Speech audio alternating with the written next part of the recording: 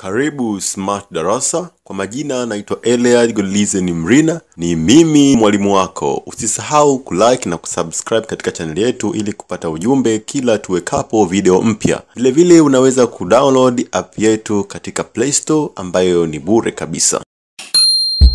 Karibu katika sehemu ya 4 na ya mwisho katika mfululizo wa tabia za mada. Katika kipindi kilichopita tuliangazia kuhusu mvutano wa uso, yaani surface tension pamoja na capillarity. Kama mwanasayansi makini huwa unakuwa na maswali mengi sana. Mojawapo ya maswali hayo yaweza kuwa ni kwa nini mbegu za nafaka mfano maharage hujaa na kuvimba ziwekwamo ndani ya maji kwa muda mrefu. Na pili, kwa nini chumvi iwekwamo ndani ya maji hayo mbegu hizo husinyaa na kupoteza maji. Tabia niliyoelezea hapo awali inafahamika kwa jina la osmosis. Osmosis ni kitendo cha molekuli kupita katika ukuta mpitisho nusu, yaani semi-permeable membrane. Tabia hii ndiyo husababisha kiwango cha maji kilichopo kwenye mbegu upenya, lakini huzuia molekuli za ndani ya mbegu kutoka nje. Vile vile mizizi ya mimea hufyonza maji yaliyomo ardhini kwa njia ya osmosis. Jambo la kuzingatia katika mchakato wa osmosis ni ukuta mpitisho nusu, yaani semi-permeable membrane, ambao huchagua ni molekuli za aina zipi zipite na zipi zibaki. Na vipi kuhusu harufu ya marashi isambayo kutoka upande mmoja wa chumba hadi mwingine? Tabia hii ya mada hufahamika kama diffusion, ambapo mitetemo ya molekuli husababisha molekuli za aina moja kusukumwa kutoka pahala pamoja hadi pengine. Tabia hii husaidia kutengeneza uwiano wa mgawanyo wa molekuli katika tabaka la hewa. Je, unafikiri ni maeneo gani mengine tabia hizi za diffusion na osmosis zinaweza kuonekana? Tuandikie katika kurasa zetu au wasiliana nasi kwa nambari hapo chini. Karibu sana Smartdarasa.